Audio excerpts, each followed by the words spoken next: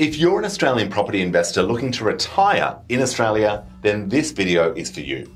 I'm going to share with you 6 simple tips to manage your property investment portfolio to ensure that you're not faced with some nasty surprises when you get to your retirement years.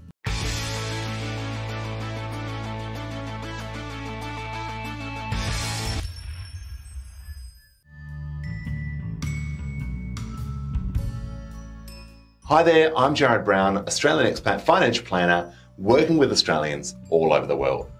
Now personally, I'm a big fan of property, particularly Australian property when it comes to investing. It can be a fantastic tool to generate leveraged returns over time by sensibly investing across a diversified portfolio of property in the country. Now, where a lot of people go wrong when it comes to property is assuming that it's a great income asset, when in fact it's a far better growth asset, because often the holding cost will mean that the net yield is not that great, particularly when we compare it to shares. Now, this really highlights the importance of proper planning, running your numbers, and being prepared for what retirement's going to look like. So let's dive into the 6 tips I have to share with you today when it comes to retiring in Australia with investment properties. Number 1 is to simply review your property investment portfolio on a regular basis. Now, if you've got 1 or 2 or 5 or 10 investment properties, whatever the number may be, set a time, once or twice a year is usually enough, to sit down and assess how much growth did the property generate.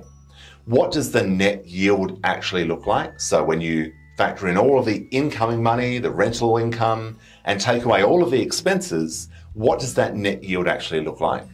Consider the tax deductions that are actually building up for the property. Are you claiming depreciation? Do you have carry forward losses as a result of your property?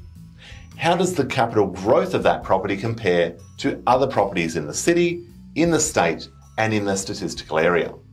Now, you can gather all of this data online and get a sense of what these numbers look like. Then it's important to really give some thought and reflect on, should you sell the underperforming assets? If you've got a property that you bought for $500,000 12 years ago that's currently worth $600,000, when the rest of the market has delivered an annual return of 6% a year, chances are there's something wrong with that property. It may just be that it's not a property that was ever going to grow a great deal in value and it's far more focused on yield, or it may just be that we got it wrong, we need to cut our losses, rip the band-aid off, and move forward. So don't ignore the importance of reviewing your property portfolio each and every year.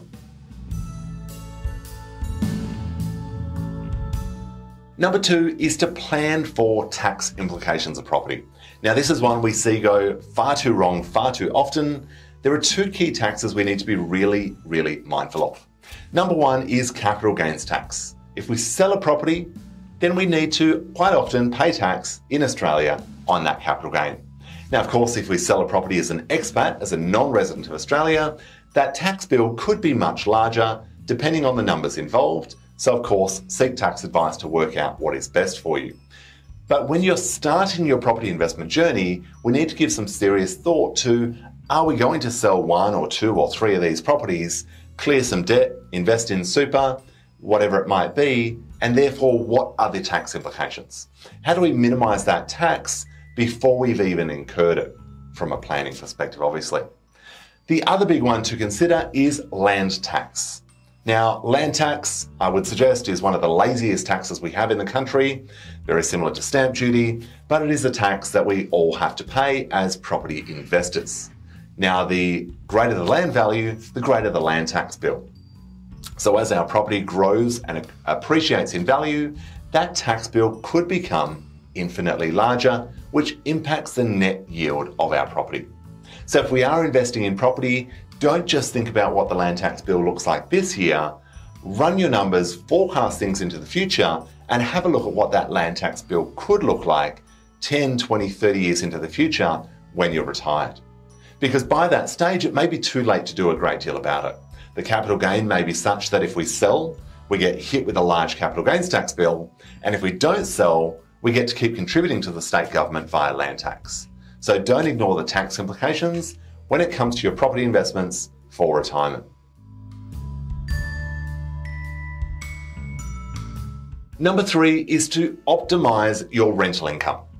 Far too often we hear this phrase of, I'm just going to keep my rent the same for my tenant because they're so nice, they keep the property so well, they do the lawns, whatever it might be, whatever excuse or justification that we say to ourselves for not increasing the rent, trying to do the right thing.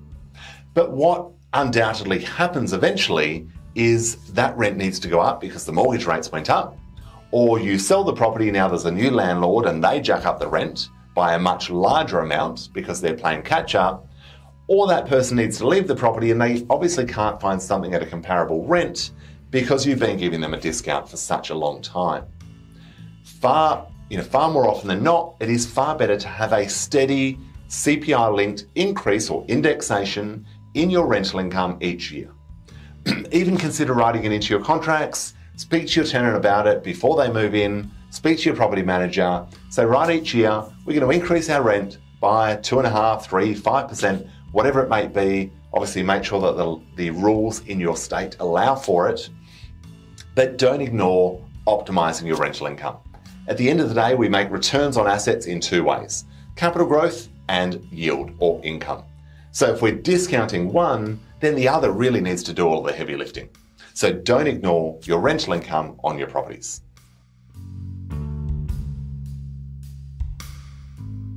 Number 4 is diversification. Now this applies to property just as much as it does to shares. This doesn't mean you should go out and buy $25,000, $100,000 properties all over the country, but what it does mean is that you might look to buy 2 or 3 or 4 in different states, maybe different dwelling types, different areas, focused on different demographics. Australia, yes, it is one country, it is one market from a regulatory sense, but it is very much multiple different states with different economies built and driven by different economic factors. So don't ignore the importance of diversification when it comes to your investments. Number 5 is to plan for your retirement lifestyle. Now this sounds like a bit of an obvious one, but it's one that quite often far too many people ignore. So on this side, we want to consider, do we want to be managing multiple properties? Do we want to engage a property manager? What is our net yield going to look like? Are we putting some of these properties on short-term rentals so we can go and stay there in our retirement? There is no one size fits all as to what the right thing to do is, but it's important to plan ahead and work out what your retirement lifestyle is going to look like, and of course the net yield that we will generate from those properties going forward. So that's tip number 5. And of course, tip number 6, it would be remiss of me not to mention this one, seek professional advice. Tax advisors, qualified property investment advisors, mortgage brokers, financial planners, having these professionals in your corner is often going to pay far more of a return than the fees that will be charged and incurred. Whether it's reviewing which properties you should sell, how to minimise the tax implications from a capital gains standpoint, or even just giving you the peace of mind and confidence that you can derive the level of income that you expect in your retirement. Whatever it may be, seek out these professionals, seek out advice, and make sure you're on the right track. So there you have it, 6 simple tips when it comes to retiring in Australia with investment properties. I hope you find them helpful. Drop me a note with any comments you've got. Do remember to like, subscribe to the channel, and see you in the next video.